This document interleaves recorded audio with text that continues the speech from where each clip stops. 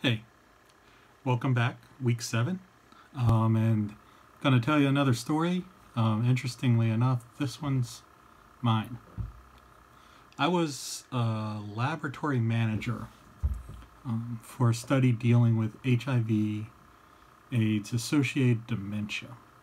I don't know if you know this, but there are ways that the HIV virus affects the mental capacity of someone, and we were trying to figure out exactly what was going on with that. It was a great job. It was an awesome opportunity, and it was far beyond anything I ever expected to be able to be doing with just the BS in biology.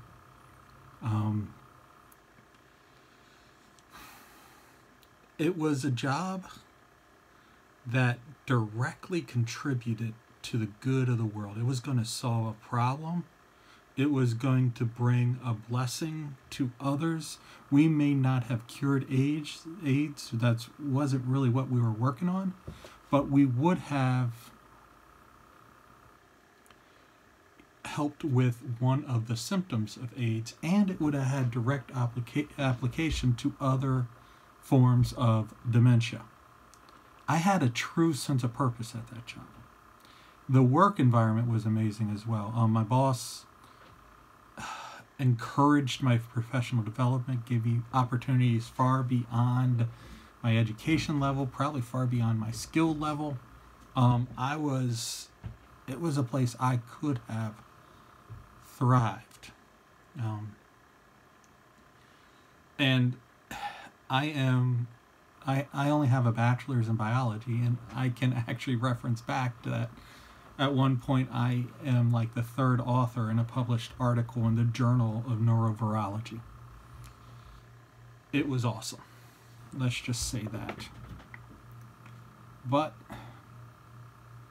I struggled to actually do the job. It was hard for me physically. Some things you may not know about me is when I was a young kid, 18 months old, I had meningitis, and it left me a little bit, let's just say, scarred. And not emotionally scarred, but just I had a limp, and not an actual physical limp, but I'm deaf in one ear completely, I think, and my balance has been off my entire life, and my coordination was affected.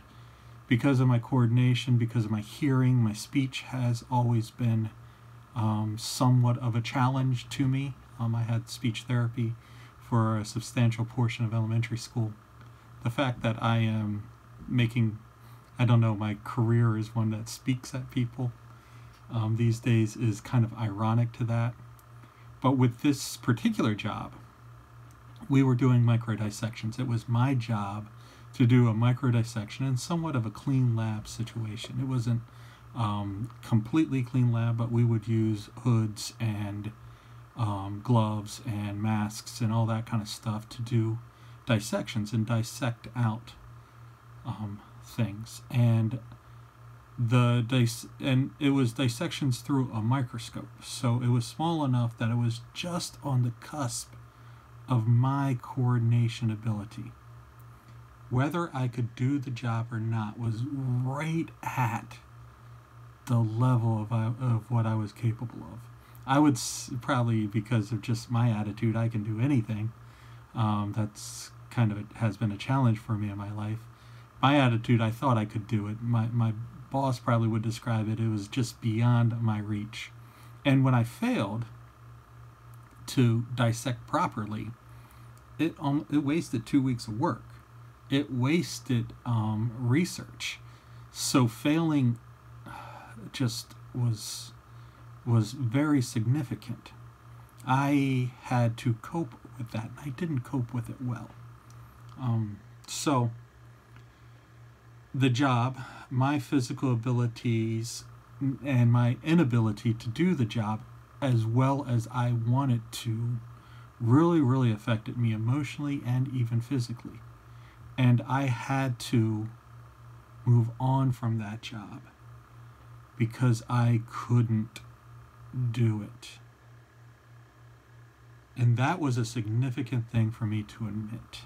What happens when you can't complete good work?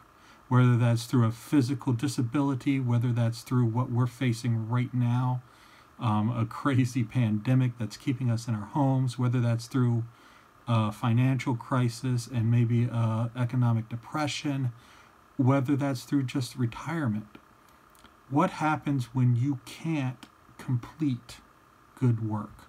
That's what we're going to look at this week. We're going to look at the effects of sin on work.